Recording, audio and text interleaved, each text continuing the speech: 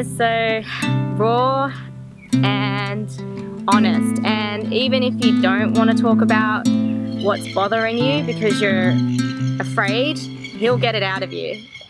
What's that? What's your question? Oh, what's with the suspenders? I hear you. I see through you. Well, the suspenders, not only are they uplifting, but they're also quite suspenseful. So let's leave it at that. And on that note, I want to encourage you and myself to consider this prayer from Fritz Perls that goes a little something like this. Ready? You do my thing.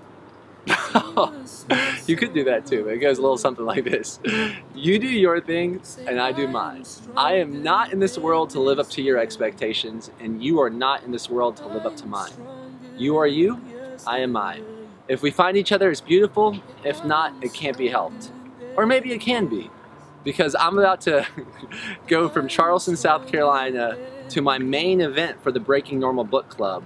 And we're going to do a book tour along the way where I'm going to do one-day workshops of shattering the status quo, living inside out, and breaking normal to rebuild the true you from a foundation where it is our birthright and it's the best thing that we can do to get paid to pursue our passion, make our gift as valuable as possible, and give it to as many people as possible. To find out that maybe we all look a little different, to tell each other apart, and that what's most personal is most universal, and we do that by releasing into peace and talking about all the things that most people aren't willing to talk about. To find out is what connects us the most.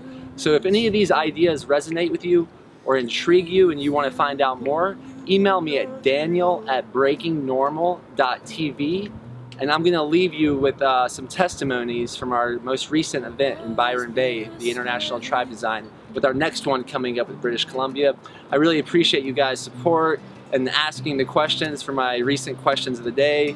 And I'm really looking forward to the next one. So stay tuned, give this page a like, comment below with your question, and I'll either see you soon in Asheville, North Carolina, Charleston, South Carolina, Washington, D.C., New York City, Boston, or for the main event. Don't have to take my word for it though. Here are some fun people that were at the recent, I'm gonna cut myself off, cut me off, left hook. Yeah, Daniel has a way of getting the truth out of you, getting to the bottom of your bullshit stories, and I think he is a genuine healer. I loved seeing Daniel work, and then when we had discussions one-on-one, it's amazing to meet someone who can really see things inside of you that you can't see, and then put it out there for you to work on and see yourself. I was so glad to have a conversation with him, and he said to me, you know, what is your fear? He could see that there was something under there, and I took away and thought about it and had a breakthrough that night, and then that led on to another breakthrough, and I feel freer than I've ever felt in my whole life. If you want to take it to the next level, if you're sick of all the bullshit, if you're sick of all the stress and, you know, all the stories in your life you want to get rid of, you know, definitely come along. There's so much more waiting on the other side of fun, comfortable. I think I've connected more with the people at this retreat in 4.5 days than I have with perhaps anyone ever, or at least in a very, very, very long time. He has literally blown my mind, the approach that he takes. It is very radical. I understand it now that I'm on the final day, and all I can really say about Daniel is that I really appreciate the way that he's willing to stand completely on his own for the greater good in a way, and I think his approach is just incredible. The way that the power he has to help people is just quite incredible. Daniel is, in my eyes, a professional challenger.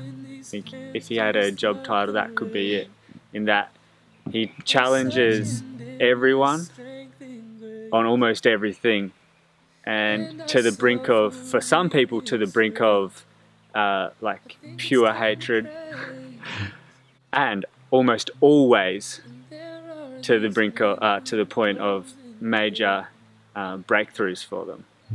Yeah. And, Daniel, to me, is the epitome of a leader. willing to go be where other leaders may not be willing to go for the sake of growth. This hasn't been about relaxation and chilling out. It's about getting real and experiencing what being authentic really means, being radically honest with myself and radically honest with the people around me, despite how uncomfortable that might be.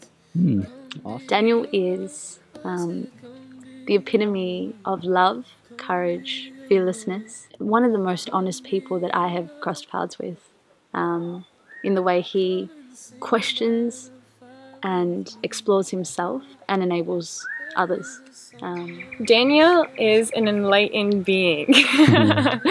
He's so intellectual, so smart, so powerful and caring for facilitating an event like this that allows people to come together and stand in their truth and stand for what they believe in, and getting people to the depth of their core and who they really are and bringing that out of them and allowing it to completely shine through.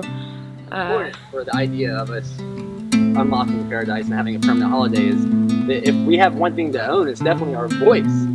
Like, why speak if we don't want to be heard? So everything that you're speaking, we all want to hear. That's why we're in a circle. Come and sit by this fire.